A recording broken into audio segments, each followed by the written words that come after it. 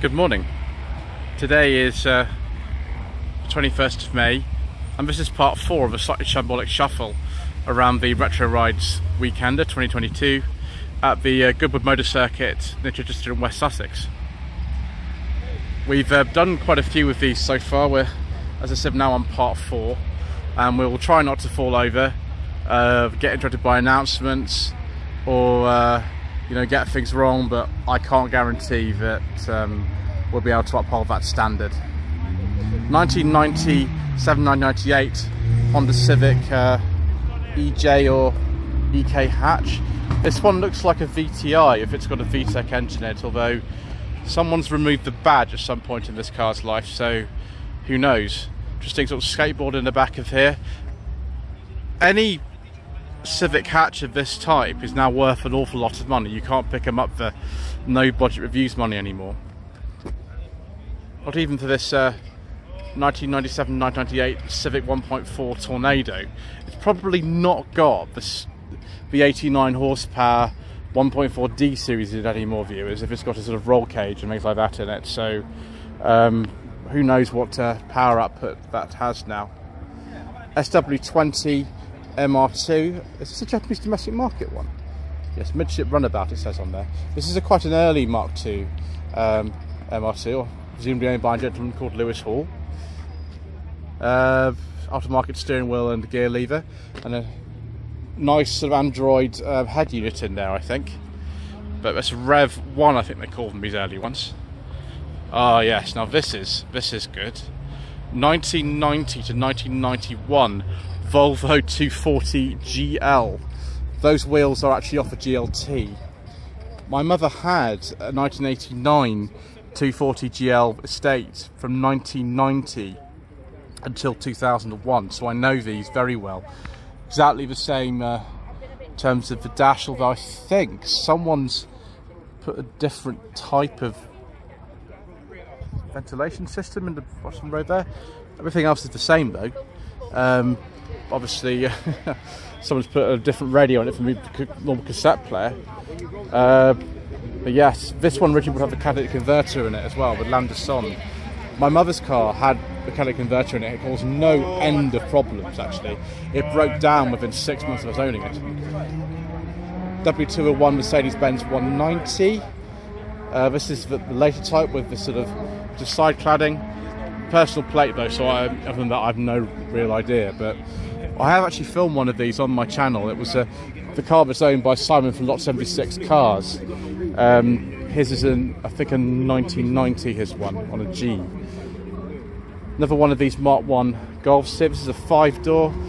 Again, more Porsche wheels on this. Why is it that Volkswagens always carry Porsche wheels, viewers? This is a pre-facelift, or late pre-facelift. Facelift came, I think, in 1980 when they launched the Jetta. It's an L, but who knows what ended in that now. NBMX5, an early one, 97 to 98. I think actually they came out in 98, so very early one then. I have done an NB MX5 on the channel, viewers, on pre-jacket reviews back in November 2019. I probably won't be able to link to that in the description below because I probably will forget, because I've been doing a lot of shambolic shuffling already today. Another Amazon here. There we go. Not standard gear lever, maybe a bit easy to change like that. G registration. So if that's the real plate of the car, 68-69 registration. The Amazons were made, I think, until 1970. I don't know exactly what type this is because the badge would be on the wing has been sort of removed.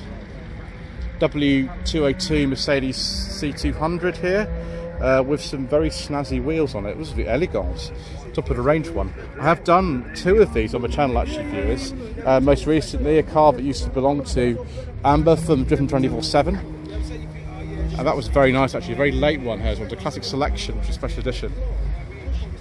Metro Rio here with the 1.8 VVC K series from release in it, which is a straight swap into one of these, although I think originally this Rio would have actually had a 1.1 in it with a 4-speed gearbox. In fact, it still has a 4-speed gear lever in it, even if the gearbox, I don't know, maybe it's been changed, maybe it hasn't, I don't know.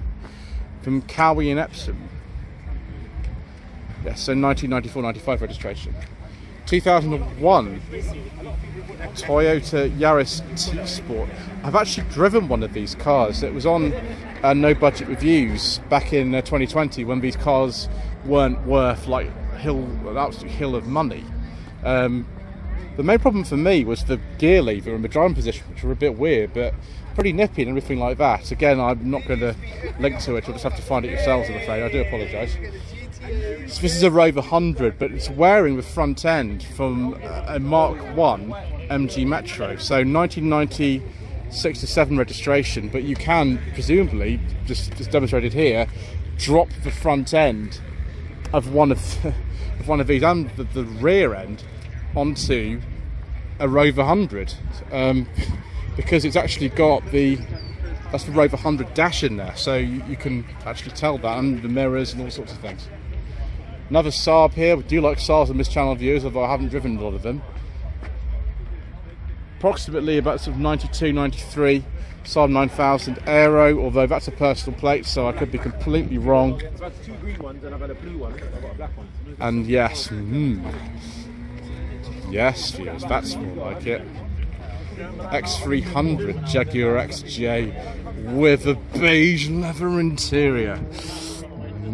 I do like a nice beige leather interior, viewers. This one looks like a Sport, actually. Yes, because it's been dechromed on the side, so it'll be a Sport. 95-96 registration. I have done one of those on sensible second-hand classics. It wasn't a Sport. It was a different model, but nevertheless, that is very tasty, viewers. 1979-80 MG Midget, one of the last ones. Rubber bumper with the square arch. I think production finished in December 79, so quite a late one of those. 1990-91 Ford Fiesta Mark III. Those wheels, I think, are off an XR2. Just a 4-speed gearbox, so this will be something like a Popular Plus or something like that. Yes, it's a 1.1 Popular Plus. It's got a rear wiper. If you had a Popular, then you only got, well, nothing on the right. You didn't get a rear wiper, I don't think. BMW Z3, quite an early one, 1997 to 1998 registration. I have done one of these actually on Sensible Secondhand Classics that belonged to Mr. James Martin from the JM on Cars channel. He's very kindly let me have a go in that. But next to it, oh yes please, very late Jaguar XJS. Production finished in 1996, so it's 1995-96 registration, beige leather interior, 1 over 22 years, and as Mr. Bill from the Fuel Power says, this could be yours. And yes, admire the beige leather interior with wood. This is the 4 litre straight 6 in this, and viewers, I'm very tempted, although I don't think I can afford it. 1986-87 Ford Caprita 2 litre. This will be a laser, even though it's not got laser bits on it, because at that point in production only the laser was actually left for the 2 litres. Its production finished December 86, but this would have been made a little bit before that, so I don't know whether that's 86 or 87. It could be either, because the last Capri in this country is registered actually in 1989. Right, let's move along to the next area. So this is a Japanese nursery market thing. I think this is a Toyota, but I actually don't know. Let's take a look. Maybe it will give me some idea of what this is. Yes, it's Toyota. Toyota Mark II. So I've heard of those, but I'm not familiar with generation of them at all. 2004. Yes. I'm sure many of you know more about it than I do. We have here Toyota Sora. I think we ever got these in this country. Also badged to Lexus in some places. Basically the LS400 Coupe. This one apparently is a 2.5 GTT. Interesting. 1997 to 98 registration, and it's got a beige leather interior with a little monkey on it. I'm not surprised he's happy. He's got a beige leather interior. Volkswagen bay window. 1970. What? Oh right, so it's not this one that's for sale, it's a different one. 1977-78 registration. That comma is for sale in Suffolk. Well, that comma could be yours, I suppose, not this one.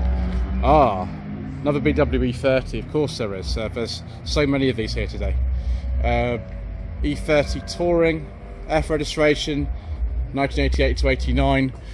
Not quite a beige leather interior, but close. Look at close viewers. Probably in this one's on like a 325, but I don't know. Freude am Fahren. Yes, joy in driving. Very good. 1990 to 1991 Mercedes-Benz W124 230E. I think the 200 was the base model, so this is one up from the base. Beige interior, but not a leather one, I'm afraid.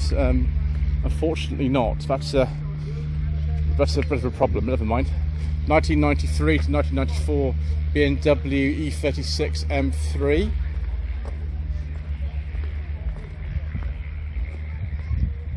Look at a nice motorsport rear spoiler.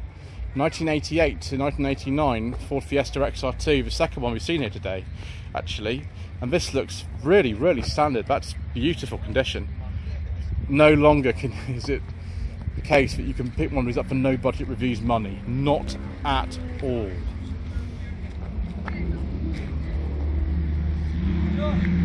1975 to 76 BMW E12 5 Series. It's got some motorsport bits on it, but the M5 didn't exist at this time, so see what it says in the back. Yeah, just 530 with motorsport inspired bits on it. 1997-1998 BMW 328i E36. Yeah, E36, mate, yeah. Is that a beige leather interior? Yeah, it is, yeah. Well, in that case, we very much like that. It's very nice. Thank you. E30 BMW 3 Series. The gear lever looks like it's a Mazda. How strange. SR20 in that one. Oh, right. Nissan engine. Never imagined that someone would want to put that into a BMW, but there we go. What's this? An F, so 88, 89. Dodge Royal Lancer. I imagine this is around 1960. I don't know exactly.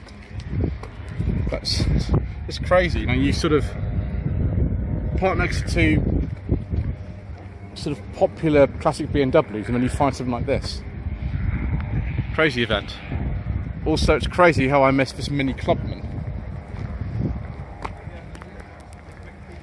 1972-73 Mini Clubman. Not very standard, viewers, but we do have rear wiper. Now that was an official accessory that you could actually get on Minis, but you had to pay for it. It's very retro indeed.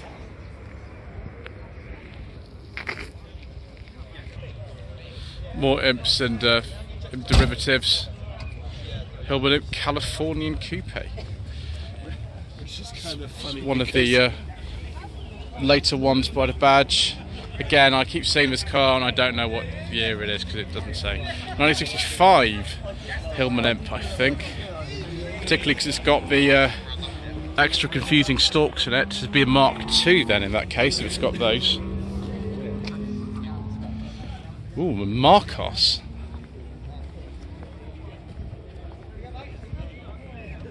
(1995 to 1996). This is a Mantara or something like that. And it's got a beige leather interior. Very nice. Now it's an LM400/500 V8. There's a production of 35 cars. Ooh, Mark II facelift. Volkswagen Polo GT, but somebody's put, yes, Honda B Series VTEC, I think that is. What a modification, because that will turn the other way round from the original Volkswagen engine. This is a 1.3, I think, originally on the GT.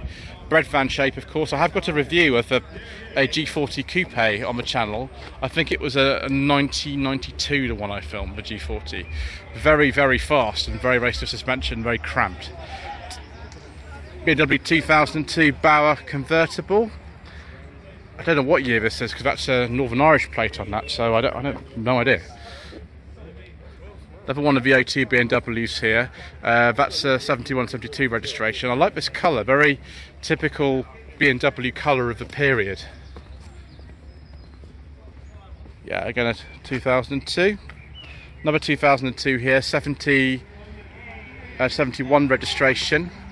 Very nice colour. It's 5-speed gearbox in that, so that's been actually fitted later, I should think. Ooh. Another one of these O2s. Historic plates from Germany. I mean, I suppose someone could have driven this from Germany. Some people do that kind of thing. Alpina steering wheel. M2. Now, it didn't exist for quite some time, so yes, probably a 2002 in that case. Someone's left the window open, so just we could have a look at the interior. This enormous steering wheel. Where are the heating and ventilation controls for this? Oh, they're sort of scattered around. I see. Oh, now that is beautiful, viewers. Beautiful.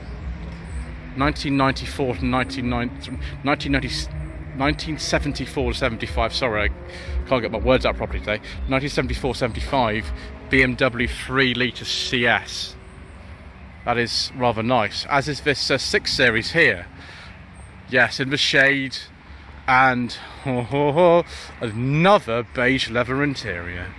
I do like a nice beige leather interior, particularly in a lovely old 6 Series like this. Probably a 635 CSI, something like that.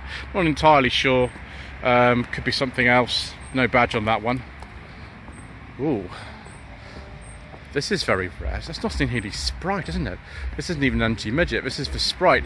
Now the Sprite came first because the Frog Eye Sprite came out in '58, and the Mark II was based, I think, largely on the same chassis, but of course different bodywork with things like an opening boot and, you know, kind of sort of more conventional front end and that sort of stuff. This is similar in age to the midget that I drove on Central Secondhand Classics last year on an F's. That was a 68. That might be a 67, but it could also be a 68. Oh, something that I've just actually filmed on the channel. This is 1997-1998 Fiat Coupe 20 valve turbo in Sprint blue. It's also got the same biscuit interior that one I filmed had. Well, one I drove actually had, I think, 40,000 miles on the clock, and I had one owner from new. There were various bits you could get fitted to them, and this car's just sort of standard. It hasn't got sort of big body kits and things on it. Another Spridget, as they're called, Sprite midget, because that's very similar. This one, round arch, 72-73 registration. I prefer the ones with synchromesh on bottom gear views, as that's my personal preference, and they're a bit easier to drive like that. 1978-79 Ford Escort Mark II RS 2000, in the same colour as the one used in the professionals, although this is a slightly later one, because that had the Ford lettering on the front. This probably got the Ford badge. The one used in professionals also had a sunroof fitted to make filming a little bit easier. This hasn't got one. 1978-79 Ford Capri Mark III with a wide body kit on it, this one. That's interesting. I wonder what specification this says. I don't know. Don't know, viewers. Someone's put a leather interior in it though. And is it a beige one? No, it's just something which is out of the later one. It's a injection special interior. Another ski nose Passat. Passat GL, quite an early one. 1989-90 registration. Again, you just don't see those anymore, do you? Ooh, Nissan Almera GTI. It looks like in the old rip-off Sweeney advert and Professionals advert that was on the television at the time. 1997-1998 all-action Almera GTI. Excellent. I never actually used one of those in the series, just in the advert for it. NAMX5, well, this is a Unos because of the number plate plinth on the back. That's 1994-1995 registration. What have we got up here? Is that a Triumph Toledo views? Yes, it is. Most of these were two-door in this country, but there was a four-door version available.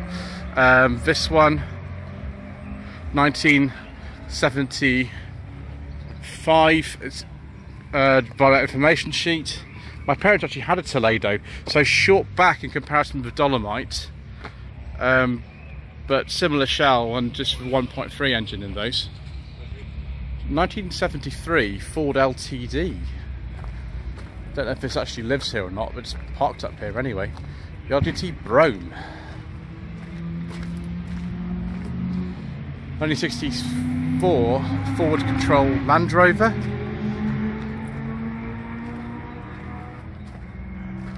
Another forward control one there. XC. Now that was often used for Land Rover press vehicles back in the days. 60, 89 registration. Goodwood's own little tow truck. I think this is probably used at Revival and things. Pre-Suffolk registration actually on that, so I don't know what year that is actually. Might be a Series 2 or a Series 2A, not sure. BMW 8 Series, not entirely sure what year that is because of the personal plate on it. Just sort of purple colour.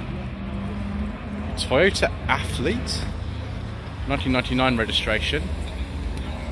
Which I don't know. All I know is it's got those sort of doily things on it. Yeah, someone's very sensibly brought lots of water with them to drink today.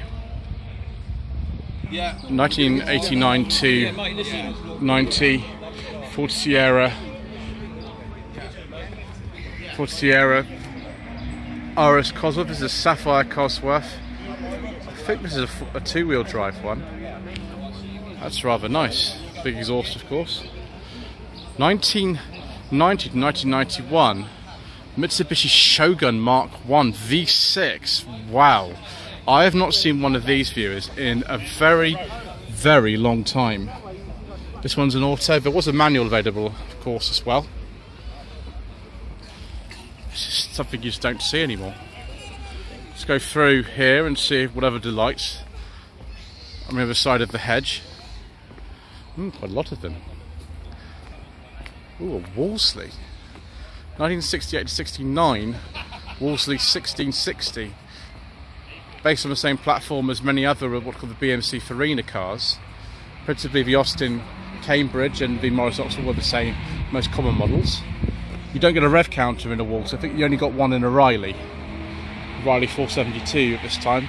The smaller fins on this one in comparison with the earlier cars. Another one of these BMW 2002s, again this sort of rather fetching orange colour, which very much suits these cars actually. 1984 to 85 Porsche 944. If that plate is correct, it's a personal plate, so it could be from a different year. Oh, that BX we're going to have to skip over because, of course, we don't talk about diesels on this channel, viewers. 1981 to 82 Mini, some Golf livery. That's entertaining, isn't it? Quite heavily modified from what it would have been standard, although that badge and grille I think are correct. Triumph Herald 1360, quite a late one, finished production 71, and this is a 70 to 71 registration.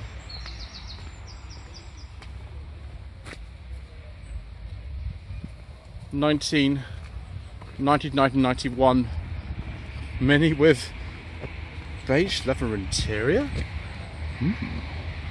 That's it's a nice interior, viewers. That one is probably in for a repaint or something at some stage. Viewers, 1973 to 1974 MGB GT V8. Amidon classic cars, very much so. 1978 to 79 Ford Escort Mark II. RS steering wheel, I think that's off a Sierra Cosworth, that steering wheel, and a 16 valve C-Tech engine conversion. It's a bit faster than probably the Kent engine might have been that. Mercedes-Benz 124 Cabrio with a beige leather interior and wood. Very nice. Let's see what derivative this is. By this stage they were the E-Class. Yeah, the E320, so 6-cylinder in that. Quite a late one, 1995-96. I believe this is a TVR Tuscan. There's a 2000 plate on this, similar to the one used I think in Swordfish, although that was a an open top one. Oh yeah, Tuscan. I don't know why, they never explain why the TVR in Swordfish is right-hand drive and on Blackpool plates. It's very strange. Anyway, E36 BMW 3 Series Touring. Again, personal plate, so I don't know what year this is or what engine's in that, but steering wheel's interesting, isn't it? It's not the standard one. 1985 to 86 Nissan Skyline. Yes, Skyline R31. The Skylines weren't just the coupes, they did make saloons and they did make estates as well. Obviously not for our consumption, we didn't get any Skylines over here for quite some time actually, so you know, there we go. Well, that's interesting. Try not to fall over anybody here. It's early 60s Chevy. What model is this? It's an Camino, just a pickup. Wow, that's pretty special, isn't it? I don't think I've ever seen one of these before. Sorry, it's a 59, I do apologise. 1999 to 2000 S14 Nissan Silvia. I think that's what it is anyway. Certainly Yakushi Show, who is the Instagram user who owns this car, presumably, will tell you more than I can. 1989 to 90 Lancia Delta HF Turbo, not an Integrale yet, those came a little bit later. Right-hand drive as well, so again give away it's not an Integrale, but very, very nice. That is very, very beautiful. BMW 2000 CS. I think those are old Dutch plates from what I remember. Maybe this is based in Netherlands, this car. So I don't think I've ever seen one of these before. Look at that front end. That's where they got the inspiration from the RX1, wasn't it? From that. So it's not entirely original. 1968 to 69 Volkswagen, I think it's Type 3 these are called actually. Type 3 from memory. Still with the engine in the back. Ooh, Nissan PAL, there we go, Nissan PAL, not a B1, a PAL. Based on the K10 micro chassis, along with the Figaro. Made around 89, 90, something like that. It's amazing what variation they got off this K10 micro platform, isn't it? Ooh. And here's an early Audi. They made various versions of this. This is the Super 90. This is the top of the range Audi. It was an inherited DKW design, but obviously without the air-cooled engines, with water-cooled engines. So 1967-68 registration. There's one of these actually in after the Avengers called Stay Tuned. Very rare car in Britain at the time, and this is a right-hand drive one. So that's extraordinarily refined, really. Interesting. Another one of these, I think a B2 Audi 80s, pre-facelift. So there's the original plate. So it's 1983 to 84 registration. I don't think that's legal, viewers, to take on the road like that. Those rear lights, I think, are American spec ones, and the louver's very, very period. I'm sure somebody will put some legal plates on it before they leave. Datsun 200L.